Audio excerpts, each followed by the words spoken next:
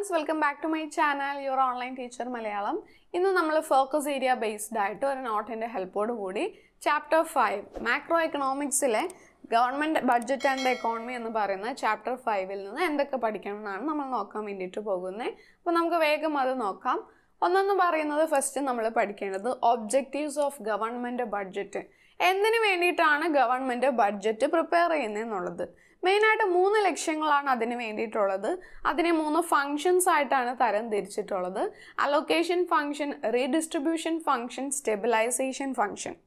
Allocation function എന്ന് പറഞ്ഞിട്ടുണ്ടെങ്കിൽ refers to making available to all public goods to distributing effectively among the all people's of the economy. അതായത് എക്കോണമിയിലെ എല്ലാ ആളുകളിലേക്കും public goods എത്തിക്കുക എന്ന ലക്ഷ്യത്തോടെ ആ ഒരു ഫംഗ്ഷനാണ് അലോക്കേഷൻ ഫംഗ്ഷൻ. എല്ലാ പബ്ലിക് ഗുഡ്സും എല്ലാവരിലേക്കും എത്തിക്കുക. രണ്ടാമത്തെ ലക്ഷ്യം എന്ന് പറയുന്നത് റീഡിസ്ട്രിബ്യൂഷൻ ഫംഗ്ഷൻ. റീഡിസ്ട്രിബ്യൂഷൻ ഫംഗ്ഷൻ എന്ന് പറഞ്ഞിട്ടുണ്ടെങ്കിൽ refers to the activities of ഗവൺമെന്റിന്റെ ആക്ടിവിറ്റീസ് ആണ് to reduce inequality in income and wealth in the economy. എക്കോണമിയിലുള്ള inequalities, ഇൻകത്തിലും സമ്പത്തിലും എല്ലാത്തിലും വരുമാനത്തിലൊക്കെയുള്ള ഈ ഇനീക്വാലിറ്റീസ് കുറയ്ക്കാൻ വേണ്ടിയിട്ട് ഗവൺമെന്റ് എടുക്കുന്ന ആക്ടിവിറ്റീസ് ആണ് ഡിസ്ട്രിബ്യൂഷൻ ഫംഗ്ഷനിൽ വരുന്നത്. സ്റ്റെബിലൈസേഷൻ ഫംഗ്ഷൻ എന്ന് പറഞ്ഞിട്ടുണ്ടെങ്കിൽ it refers to the activities of government to maintain price and economic stability in the economy. എക്കോണമിയിലുള്ള പ്രൈസും അതുപോലെ തന്നെ എക്കോണമിയിൽ സ്ഥിരത, സ്റ്റെബിലിറ്റിയും ഉറപ്പുവരുത്തുന്നതിന് വേണ്ടിയിട്ട് ഗവൺമെന്റ് എടുക്കുന്ന ആക്ടിവിറ്റീസ് ആണ് സ്റ്റെബിലൈസേഷൻ ഫംഗ്ഷനിൽ വരുന്നത്. ഈ 3 ഫംഗ്ഷൻസ് ഉറപ്പുവരുത്തുന്നതിന് വേണ്ടിയിട്ട് അല്ലെങ്കിൽ ഈ 3 ഫംഗ്ഷൻസ് പെർഫോം ചെയ്യുന്നതിന് വേണ്ടിയിട്ടാണ് ഗവൺമെന്റ് ബഡ്ജറ്റ് പ്രിപ്പയർ ചെയ്യുന്നത്. ഇനി നെക്സ്റ്റ് നമുക്ക് പഠിക്കാൻ വേണ്ടിയിട്ടുള്ളതാണ് classification of receipts and classification of expenditure.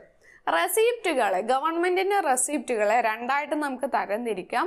Revenue receipt എന്നും ക്യാപിറ്റൽ റെസീപ്റ്റ് എന്നും.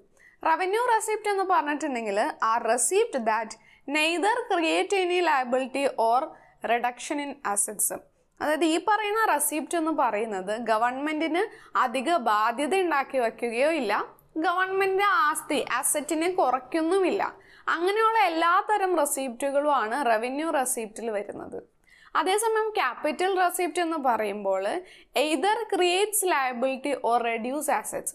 ഒന്നെങ്കിൽ അങ്ങനത്തെ റെസീപ്റ്റ്സ് നമുക്ക് കിട്ടുമ്പോൾ, ഇപ്പോൾ ലോണൊക്കെ നമ്മൾ റിസീവ് ചെയ്യുമ്പോൾ അതൊരു ബാധ്യതയാണല്ലോ. സോ ഇങ്ങനെയുള്ള ക്യാപിറ്റൽ റെസീപ്റ്റ്സ് എന്ന് പറയുന്നത് അധിക ബാധ്യത ഉണ്ടാക്കും, അല്ലാന്നുണ്ടെങ്കിൽ എന്താണ് ഗവൺമെന്റ് അസറ്റിനെ കുറയ്ക്കുന്നതുമാണ്. അങ്ങനെയുള്ള റെസീപ്റ്റുകളാണ് capital receipts.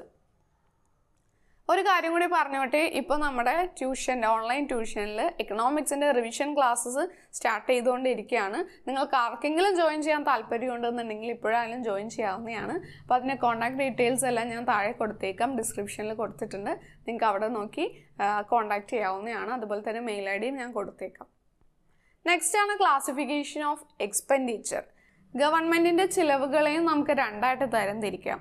Revenue എക്സ്പെൻഡിച്ചറും capital എക്സ്പെൻഡിച്ചറും. Revenue expenditure എന്ന് പറഞ്ഞിട്ടുണ്ടെങ്കിൽ ഇങ്ങനെയുള്ള എക്സ്പെൻഡിച്ചേഴ്സ് ഗവൺമെന്റിന് എന്താണ് കൂടുതലായിട്ട് ഒരു അസറ്റും ഉണ്ടാക്കുന്നില്ല, എന്നാൽ ഗവൺമെന്റിന്റെ ബാധ്യത കുറയ്ക്കുന്നുമില്ല.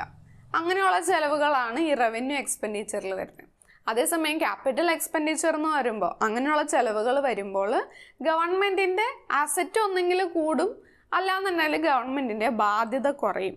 അങ്ങനെയൊക്കെ വരുന്ന ചെലവുകളാണ് ക്യാപിറ്റൽ എക്സ്പെൻഡിച്ചറിൽ വരുന്നത്. നെക്സ്റ്റ് നമുക്ക് പഠിക്കാൻ വേണ്ടിയിട്ടുള്ളതാണ് ഗവൺമെന്റ് ബഡ്ജറ്റും അതിന്റെ കമ്പോണൻസും. ഗവൺമെന്റ് ബഡ്ജറ്റിനെ രണ്ടായിട്ട് നമുക്ക് തരംതിരിക്കാം.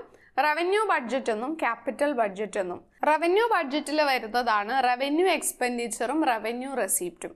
റവന്യൂ റെസീപ്റ്റ് എന്ന് പറയുമ്പോൾ ഗവൺമെന്റിന് ടാക്സിൽ നിന്ന് കിട്ടുന്ന റവന്യൂസ് വരുന്നുണ്ട്. ഡയറക്റ്റ് ആൻഡ് ഇൻഡയറക്റ്റ് ടാക്സുകളിൽ നിന്ന് കിട്ടുന്ന റവന്യൂ.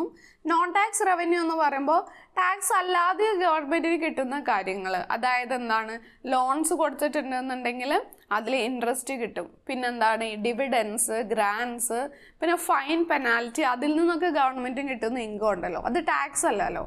സോ അങ്ങനെയുള്ളതാണ് നോൺ ടാക്സ് റവന്യൂവിൽ വരുന്നത്. നെക്സ്റ്റ് ആണ് revenue expenditure. Revenue എക്സ്പെൻഡിച്ചറിൽ plan revenue എക്സ്പെൻഡിച്ചറും non plan revenue എക്സ്പെൻഡിച്ചറും വരുന്നുണ്ട്. അതായത് പ്ലാൻ റവന്യൂ എക്സ്പെൻഡിച്ചർ എന്ന് വെച്ചിട്ടുണ്ടെങ്കിൽ ഓൾറെഡി പ്ലാൻ ചെയ്തിട്ടുള്ള, അതായത് 5 ഇയർ പ്ലാൻസ് ഒക്കെ പ്രിപ്പയർ ചെയ്ത് അതിന് വരുന്ന എക്സ്പെൻഡിച്ചേഴ്സ് ഒക്കെ ഇങ്ങനെ ഓൾറെഡി പ്ലാൻ ചെയ്ത് വെക്കുമല്ലോ, അങ്ങനെയുള്ള കാര്യങ്ങൾ. അല്ലാന്നുണ്ടെങ്കിൽ സ്റ്റേറ്റിനും യൂണിയൻ ടെറിട്ടറീസിനും ഒക്കെ എന്തെങ്കിലും അസിസ്റ്റൻസ് കൊടുക്കാൻ വേണ്ടിയിട്ടൊക്കെ പ്ലാൻ ചെയ്ത് വെച്ചിട്ടുണ്ടെങ്കിൽ അതാണ് plan revenue expenditure. Non plan revenue expenditure എന്ന് പറഞ്ഞിട്ടുണ്ടെങ്കിൽ പ്ലാൻഡ് അല്ലാതെ, അതായത് എന്തെങ്കിലും ഒരു നാച്ചുറൽ കലാമിറ്റീസ് വരുമ്പോൾ അതിനുള്ള ഹെൽപ്പുകളെല്ലാം ചെയ്യണമല്ലോ, അപ്പോൾ അങ്ങനെയുള്ളത് ഡിഫെൻസിൻ്റെ കാര്യങ്ങൾ, ഇതൊക്കെ നോൺ പ്ലാൻ റവന്യൂ എക്സ്പെൻഡിച്ചറിൽ വരുന്നതാണ്. ഇനി ക്യാപിറ്റൽ ബഡ്ജറ്റിനും ഈ പറഞ്ഞതുപോലെ തന്നെ ക്യാപിറ്റൽ റെസീപ്റ്റും ഉണ്ട്, ക്യാപിറ്റൽ എക്സ്പെൻഡിച്ചറും ഉണ്ട്. ക്യാപിറ്റൽ എക്സ്പെൻഡിച്ചർ എന്ന് പറയുന്നതും പ്ലാൻഡും ആകാം, നോൺ പ്ലാൻഡും ആകാം. ഇനി നമുക്ക് 3 ടൈപ്പ് ഓഫ് ബഡ്ജറ്റ് കൂടി ഇവിടെ പഠിക്കാൻ വേണ്ടിയിട്ടുണ്ട്. 3 തരം ബഡ്ജറ്റുകളാണുള്ളത്: surplus budget, deficit budget, balanced budget. Surplus budget എന്ന് പറഞ്ഞിട്ടുണ്ടെങ്കിൽ ഗവൺമെൻറ്റിന് റെസീപ്റ്റ് ആയിരിക്കും കൂടുതൽ, എക്സ്പെൻഡിച്ചർ കുറവായിരിക്കും. അതേസമയം ഡെഫിസിറ്റ് ബഡ്ജറ്റ് എന്ന് പറയുമ്പോൾ എക്സ്പെൻഡിച്ചർ ആയിരിക്കും അവിടെ കൂടുതൽ, അധിക ചിലവായിരിക്കും, റെസീപ്റ്റുകൾ കുറവായിരിക്കും. അതേസമയം ബാലൻസ്ഡ് ബഡ്ജറ്റ് എന്ന് പറഞ്ഞിട്ടുണ്ടെങ്കിൽ റെസീപ്റ്റും എക്സ്പെൻഡിച്ചറും ഈക്വൽ ആയിരിക്കും. അങ്ങനെയുള്ള ബഡ്ജറ്റിനെയാണ് ബാലൻസ്ഡ് ബഡ്ജറ്റ് എന്ന് പറയുന്നത്. ഇത്രയാണ് നമുക്ക് ഈ ഒരു ചാപ്റ്ററിൽ നിന്ന് ഫോക്കസ് ഏരിയ ബേസ്ഡ് ആയിട്ട് പഠിക്കാൻ വേണ്ടിയിട്ടുള്ളൂ. അപ്പോൾ ഈ ഒരു വീഡിയോ എല്ലാവർക്കും ഹെൽപ്ഫുൾ ആയിട്ടുണ്ടാവുമെന്ന് വിചാരിക്കുന്നു. വീഡിയോ ഇഷ്ടപ്പെട്ടാൽ താഴെ അത് കമൻറ്റ് ചെയ്ത് അറിയിക്കുക കൂടി ചെയ്യാം. താങ്ക്